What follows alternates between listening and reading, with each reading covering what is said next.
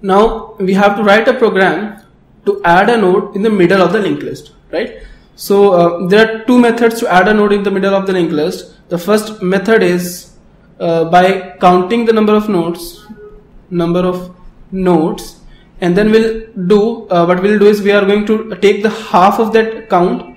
That means whatever the count we are going to get, that means what are the number of nodes we are going to get, then we'll take the half of it, and then we'll travel through the half nodes. That means whenever we are going to pass a node, we are going to count 1. Then we are going to pass the second node, we are going to count 2. Then after passing the third node, we are going to count 3 until we reach the half of this count. Okay, and then we are going to add a node to that location. So this is the first method which we are going to do, and then in the second method we are going to traverse the linked list using pointers.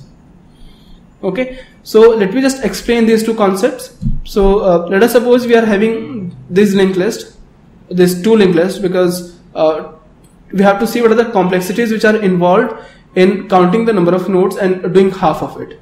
Okay, so let us suppose this is the first linked list.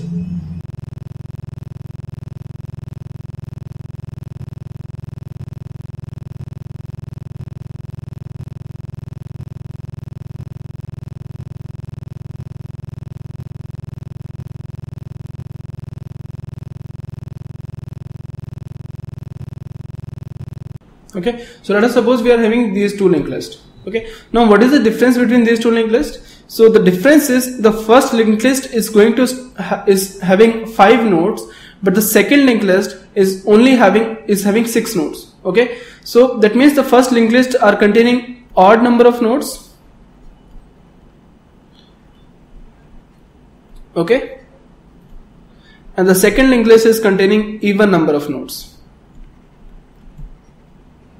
Okay, that means if we going to write a function which is the count node function, that means this count node function is going to return the count as 5 in the first case. So it will be count as 5. Okay, and in the second case is going to return the count as 6. Okay, so when we return the count as 5, in that case if we do count by 2, count divided by 2, okay, in that case this count divided by 2 is going to return me 5 divided by 2, which is 2, and in this second case if we do count divided by 2, okay, then it is going to return me 6 by 2, which is equal to 3. Now the question is, what is the middle point for these two linked lists? Okay, so for the first linked list, this is containing odd number of nodes, right? So if it is containing odd number of nodes, that means we are already having an exact middle node, and here this node is the exact middle node, which is having 2 nodes at the left and it is having 2 nodes at the right? But if we see the second node, that means here we do not have an exact middle node, we are having exactly balanced 3 nodes in the left and we are having exactly balanced 3 nodes in the right? Now the question arises, when we add a node to this linked list, and what should be considered as the middle point, right? Now in the second case, if we add a node to this position, that means that node will be the 4th node. That means for that node there will be 3 nodes in the left and 3 nodes in the right. That means that node will be at exactly middle, right? But if we add a node to this linked list which is having 5 nodes, that means that newly added node can come at the position number 3 or it can come at the position number 4. Because if we are having 6 nodes, then in that case we cannot judge which one is the exact middle node, right? So for example, here if we add a node to this linked list, right, then this linked list will look like this below image, right? And we do not know what is the exact middle. Is this the exact middle or is this the exact middle?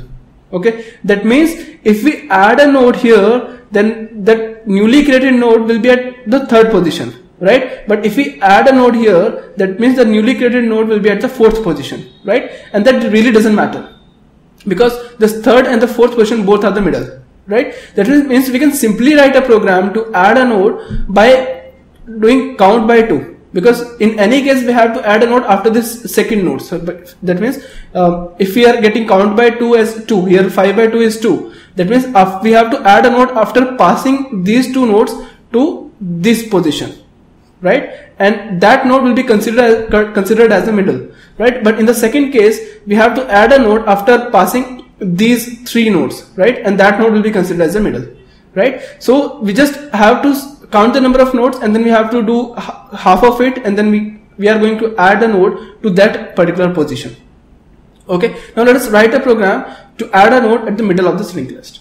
Okay, so for that we need a function which is a count node function, which is going to count the number of nodes in the linked list, right? So to this count node function, we are going to pass the address of the beginning of this linked list, right? And it is going to return the number of nodes. So this will be a count node function. So count node, and it is taking the address of the head. So it is node star head, right? And then it is going to count the number of nodes. Therefore, this number of nodes will be an integer variable, integer value. So we have to take a variable int count, right? Then this int count variable is now going to store the number of nodes, and we have to initialize this count by 0. That means initially there are 0 nodes.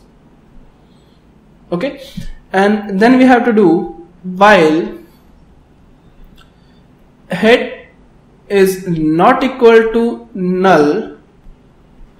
Okay, then we have to do count plus plus, and then